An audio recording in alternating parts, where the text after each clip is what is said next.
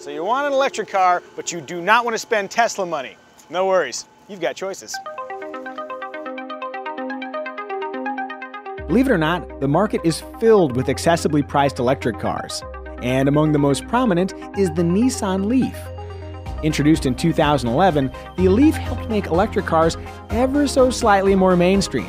With version 2.0, Nissan hopes to continue that momentum. Like the original Leaf, the second generation has a practical hatchback design, but that shape has been wisely sculpted to better mesh with the rest of Nissan's lineup. Look close and its zero-emission badges and 3D grille treatment hint at the Leaf's electrified nature, but overall, it no longer screams, "I'm electric." These days, it's more of a whisper. I'm electric. Like a proper hatchback, the Leaf offers a hearty blast of practicality. Cargo space is a generous 23.6 cubic feet behind the rear seats, which can also be folded, though the transition is anything but flat. I mean, your kid's favorite figurine could base jump off this ledge if so inclined.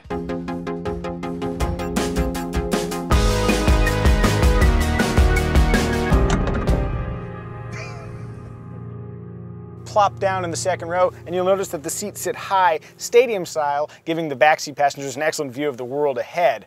At the same time, because they sit high, if you are tall enough and your hair is cool enough, it might hit the headliner.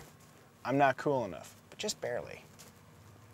Another interesting element is a conspicuous center tunnel that minimizes foot space for whoever's sitting in the middle position.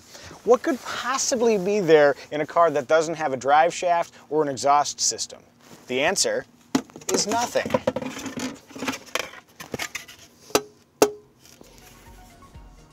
Ta-da! Nissan has said the Leaf will be offered with a larger battery pack in the future. Perhaps some of that battery will cram in here. Regardless, the tunnel is a minor imposition for occupants. Overall, the interior is thoughtfully arranged and outfitted. Nissan's softened prime touch points, and if you're sitting up front, headroom is fantastic. That said, for my 5'10" frame, with the seat adjusted so my legs are comfortable, it's a long reach to the steering wheel because it does not telescope. Also, I've noticed that with my hands on the steering wheel, there's no way for me to use either of the armrests. Then again, who drives with two hands on the steering wheel these days?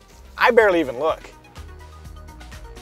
Other random interior observations include sun visors that do extend but not quite enough, a surprisingly deep glove box, massive windows permitting a nearly unobstructed view out, and an infotainment system that works well enough but stretches the icons of my beloved Apple CarPlay, at least at the time this video was filmed.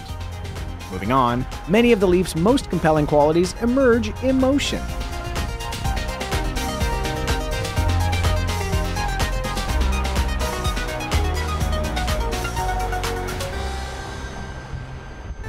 I talk all the time about the joy of instant electric motor torque. The Nissan Leaf springs off the line with enough gusto to occasionally spin the tires.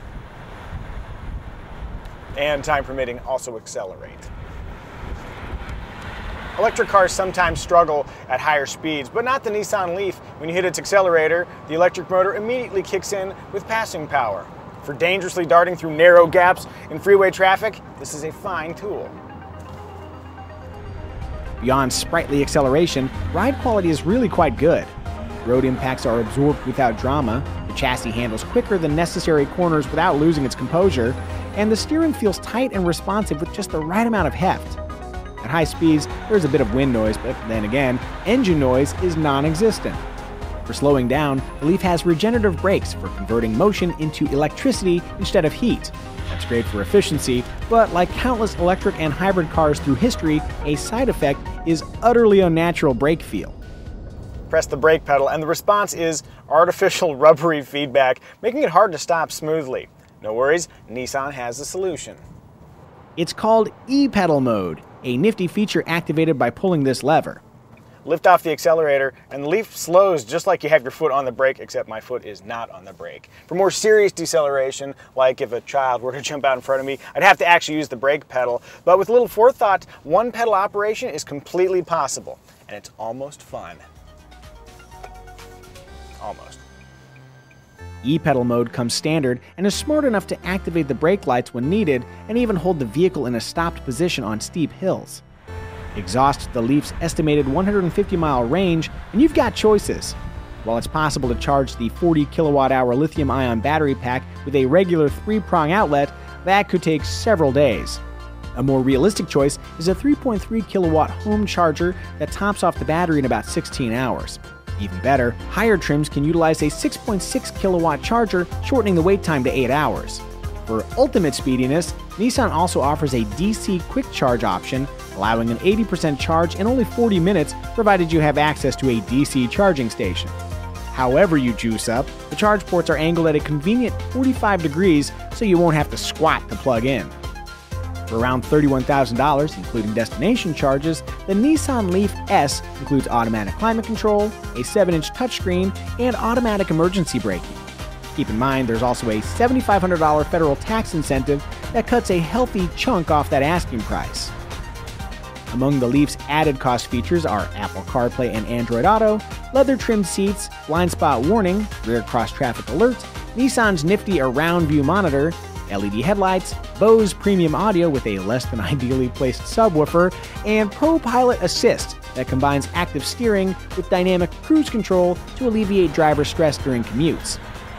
In action, you still have to, as the driver, maintain complete attention at all times, but the dynamic cruise function works really well, maintaining tight proximity with the vehicle ahead instead of letting a big gap form where unscrupulous drivers can pour in like ice zombies past a non-functioning wall.